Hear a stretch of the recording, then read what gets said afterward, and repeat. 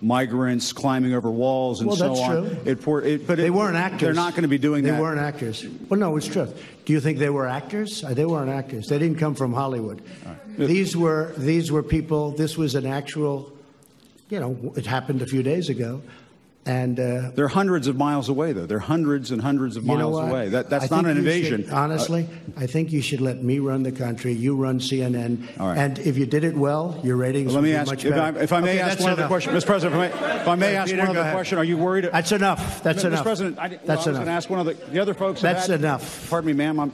Mr. President, that's enough. Mr. President, I had one other question, if I may ask, on the Russia investigation. Are you concerned that you may have? I'm not concerned about anything with the Russian investigation because it's a hoax. That's enough. Put down the mic. Mr. President, are you worried about indictments coming down in this investigation?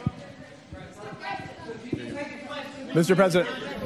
I'll tell you what, CNN should be ashamed of itself having you working for them. You are a rude, terrible person. You shouldn't be working for CNN. Go ahead. I think that's unfair. You're a very rude person. The way you treat Sarah Huckabee is horrible. And the way you treat other people are horrible.